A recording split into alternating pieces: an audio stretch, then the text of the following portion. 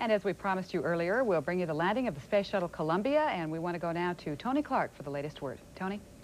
Donna, everything is going smoothly. Columbia is on its way in. It's right now about 11 nautical miles out of the Edwards Air Force Base, about 20,000 feet up. You can see the shuttle there as it comes in. Feet low, rolling onto center line, converging to glide slope. Surface winds, runway 22, 210 at 14, gust 17. Right now, Mission Control is trying to get it lined up. The shuttle is making a 255-degree left turn, which will slow it down, line it up with a concrete runway. That's the runway they want because the shuttle is so heavy. The shuttle weighs right now 225,000 pounds, and when the shuttle is that high, they want to land on concrete. It's just about a little less than a minute before landing. The camera shot, you can see it coming in. 5,000 feet. Mission Control has it lined up for runway 22. Waiting for it there is a people mover, much like is used at many of the airports around the world.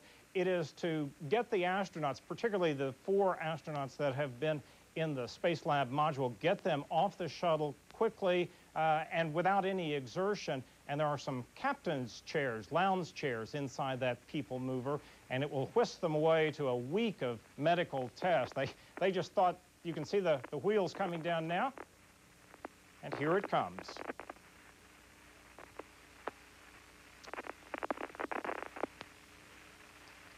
Gears down.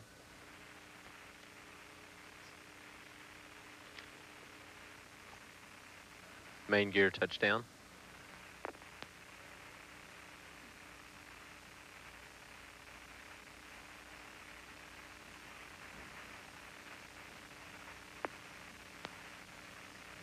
Nose gear touchdown.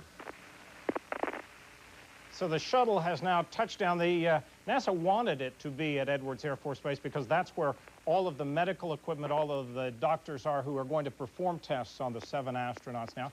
The landing itself, the deorbit, even closing the payload bay doors, went exactly as NASA had planned. It was a beautiful re-entry, everything pretty much as planned. As I say, they were concerned for a time about winds at Edwards Air Force Base, but they said as the shuttle came in that the winds were in fact a little bit lighter than expected, so everything ended up normally. Now what will happen is the people mover will come up, the astronauts will get out, and they will have a week of medical tests.